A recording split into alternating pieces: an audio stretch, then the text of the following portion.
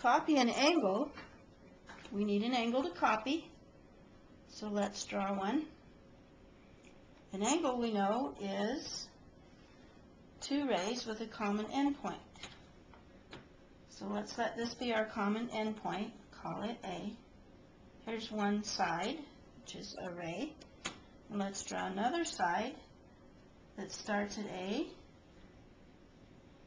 and takes off that way. Now we need some place to copy that angle. So let's draw a ray. You can do it down below or on the side. I'm going to do mine down below. I'm going to give it an endpoint and call it D. Now we go to our compass.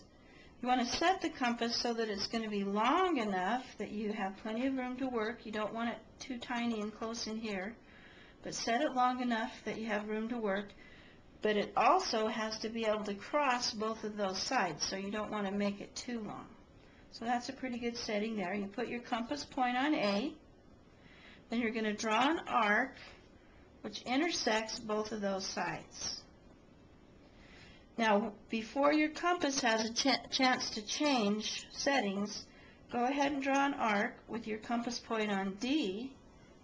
That will be fairly long enough so that when you draw that second side, it'll be able to intersect that arc. Now, before we get too much farther, I'm going to label these points of intersection to help us in this construction. I'm going to label this point of intersection B. I'm going to label this point of intersection C. And I'll label this point of intersection E.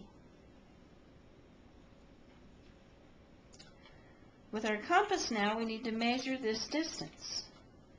So we set the compass point on B, and then change the pencil point so that it goes to C. So that's the measure BC.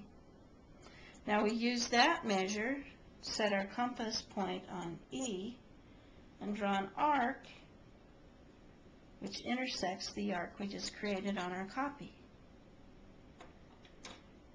Now, mark that point of intersection, label it F, draw a ray which goes through, starts at D and goes through F, and we have a copy. FDE is a copy of angle BAC.